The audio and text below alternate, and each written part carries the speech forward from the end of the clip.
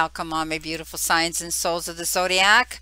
I'm Brenda, Brenda Tarot, and I'm here today to bring you your weekend of August the 28th to August the 29th, your beautiful spiritual messages. I'm working with many decks today, all different decks, and they're all spiritual or angel related cards. So we start off with our first one, and this is the beautiful deck by Anne Ellis, Angels. Okay, she's out here on YouTube, and again, you heard me say she gifted me this beautiful deck. So what it says is, and the wisdom deck, okay, the wisdom section of her deck is guiding us to focus extra attention to the messages helping us to learn, grow, and move forward. So the particular message here is show leadership qualities, get organized, make plans, and stay disciplined. It's time to do these things, okay? So she's got a cute little angel here, and she's got 3 boxes, and one says neat, tidy, very neat and tidy. So this is about stepping up this weekend and maybe getting things done. You know, getting yourself in order, you know, making sure that you've crossed your T's and dotted your I's, right? So this is all about time to show your leadership, step up, call rank, and get things done and organized this week. So plan to stay disciplined, plan to stay focused on the journey that you're taking this weekend, and live in the moment in order to do this successfully. I love the wisdom cards. These are so whimsical and so humorous. I love her simplicity in them, and I can't thank her enough. Also, you know, it has the number 4 on it, and 4 stands for foundation, structure, focusing inwardly for stability. It's about being able to turn a situation around, okay, to your advantage. So this weekend, step up, and it talks about getting organized and getting work done. Coming in below your wisdom angel here, you got from the angel, beautiful angel feather deck, connect with the moon, and this is the silver angel. Okay, so I'll let you see it in a minute. The angels advise you to sit out or walk in the moonlight. The moon's energies will light up your path and protect you on your way. So this is about using the elements and the power of the moon, right? I tell you this all the time, that the moon is the biggest, brightest, illuminating ball in the universe here, and it literally lights up everything. This is about trusting your intuition right now. And all like the moon card, in traditional tarot, that's what it talks about, tapping into your God-given talents that you have, that you've earned, that you've learned, and that you've retained, and then tapping into your intuition. It's all about nurturing yourself, grounding yourself with tenderness. It's about hope and encouragement. It's about peace and persistence. It's about meditation. It's about appreciation of women and nature. Oh, I like that. It's about kindness and, you know, medium unconditional love, female reproduction, serenity, spiritual and romantic love, and sensitivity. So silver is a mixture of the colors black and white.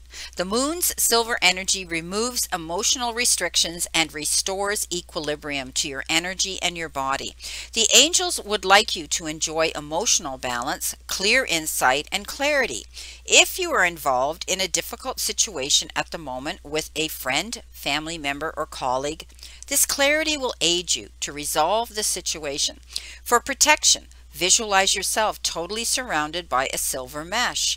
This silver mesh is a link to the spiritual realm that provides stability and psychic protection by deflecting any negativity. So, you know, under the light of the silvery moon, remember the song? So I do think that this week you're going to be staying focused on things that are important to you that you need to do this week, and you're going to step up and do it here, you know, and trust your intuition when you go forward. Coming in with the beautiful card from the 7 Energies deck, you have been given, and I want to put out a shout out for Donna, my beautiful friend Donna. She gifted me this deck, and this is Close Encounters. So what are we learning here from the Close Encounters? Let's see what we have here about the Close Encounters. This is all about vulnerability as a strength, letting others see your wounds as well as your strengths, setting healthy boundaries. So this is a time of connection that asks for you to be vulnerable and authentic. Let go of any social masks or constructs you use to keep yourself apart from others. Lower your shields and allow yourself to step into a dance of intimacy. When you become close to people, you remind yourself that you are not alone. You're part of a beautiful, meaningful bond. At a deep spiritual level, there are so many lessons offered to you in this closeness. At a social level, intimate relationships help you ignite the spark of life that is the power of affinity. You flourish as a result of offering emotional honesty, a true desire for equality, love, friendship, and laughter. We aren't meant to be alone. Yet, sometimes we are wounded and we build walls around ourselves so we don't get hurt again. It's time to be honest about yours and step out from behind that barrier and engage in all of life.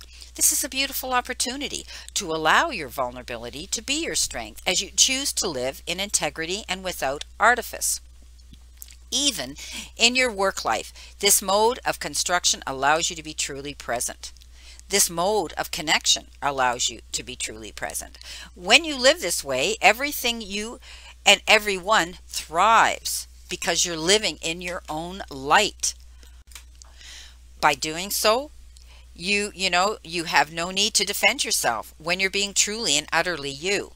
Empowered by your raw openness and willingness to be seen. In this way, your close encounters will not fail. There is so much to celebrate when you stand eye to eye, shoulder to shoulder, sharing your heart. So open up this weekend, okay? Open up your true feelings. Don't keep things pent up and locked up within you. Creatively and compassionately express yourself, your needs, your desires, and your feelings this week. Coming in below that beautiful message, you have the Great Teacher from the Angels and Ancestors deck. Aren't they beautiful? They're absolutely beautiful. So this particular one says, learn from spiritual experiences, right? So know that what is happening around you is divinely inspired. Learn from your current experiences, then share them with others. This card can represent a teacher in your life or the great teacher within you. Either way, it shows that you have dedicated a lot of time, effort, and energy to understanding yourself and the world. You are having spiritual experiences at this time and gaining a greater awareness of what you need to do in order to grow. There's a great chance that if you've been having any challenges recently, you've surmounted them and allowed them to be vehicles to lessons that are helping your inspirational connection. If you feel that you've received messages from heaven or the universe recently, this card is confirming that these have indeed been holy experiences. I love this, the great teacher within or the great teacher that you are. So know that you're going to have the feeling this week of peace because you've stepped up, okay? And you've learned from your past experiences that when you open up and you truly stand in your own truth and integrity and you allow yourself to become transparent here, you can express yourself to those around you and it brings you peace. Let's see what we have here from our chakra deck. You got creation. All right. I like this. All right. This is all about, inspiration. When we talk about creation, we're usually inspired, right? So your path is an artistic one. Express your love in a tangible art form. It is time to make these decisions. So you may have put some of your creative endeavors, your creative talents and gifts to rest for a while. Perhaps things got busy or you just didn't feel inspired to go out there and create. This is a message that says you need to do this again. Paint, sing, dance, whatever it is you do, step up into the joy of creation and doing that. Okay? Are you waiting for someone's permission to create your own life? What do you do when, what do I need to see in order to claim my own gifts? All right?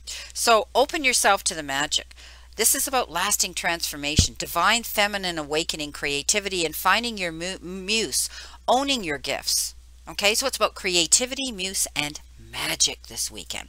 Don't be afraid to express your creativity here this weekend. Beautiful. It sounds like it's going to be a great weekend for you. Now, this is a brand new deck. and it's called the Heal Yourself reading cards. So they're absolutely beautiful. They're very, very modern, the artwork on them. And this particular one you got, below the creation, is to be brave and step up. Don't be afraid that you're not good enough, okay? This is courage. Courage requires you to fearlessly stride ahead despite the challenges you are experiencing. Okay, so in order for you to succeed in what you desire, you need to prepare for the challenges ahead. Make a list of the support you need to tackle the approaching opportunities. Become aware of what or who you are afraid of. Imagine that this fear takes on the shape of a person. What does he or she look like? Look this fear in the eyes. Tell it that you are willing to learn from it and master the lessons, but you are not willing to be a slave to it. Imagine loving your fear and taking steps to do this. Okay, so whether you're afraid of success or failure and you cannot stay where you are, okay, you need to make a decision and move forward with belief, trust, and boldness. Give it your all, no matter the outcome. Despite what you have been telling yourself, you are ready for a new adventure and another chance to prove that you have what it takes to face life's challenges. Stop investigating in limitations. Stop investing in limitations. Lack and dysfunction. Every blessing has a challenge, and every challenge contains a blessing. You are ready to explore both. While there may be difficult moments ahead, keep positive and believe that everything is going to work out for your absolute best. You are being asked to gather the courage to be who you truly are and to stand strong for your convictions. Beautiful.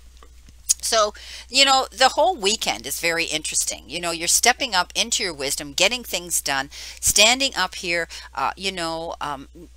and stepping up here into your power here, and realizing that you want to be open and express yourself creatively. Know that you are protected here. You've got a great teacher here, and someone hanging around you, standing over you, protecting you and guiding you through this weekend. And be brave about it. Okay, step up and be who you truly want to be. This is beautiful. Well, my beautiful signs and souls of the zodiac, I hope that these messages, guide you to bring clarity and the abundance that you desire this weekend. They're meant here to bring guidance and clarity and, messages of information. And they're just what we need in these days. Lightness and light. Please know that I stand in this circle of love and light for you. And remember, today is a brand new day to manifest and live the life you love.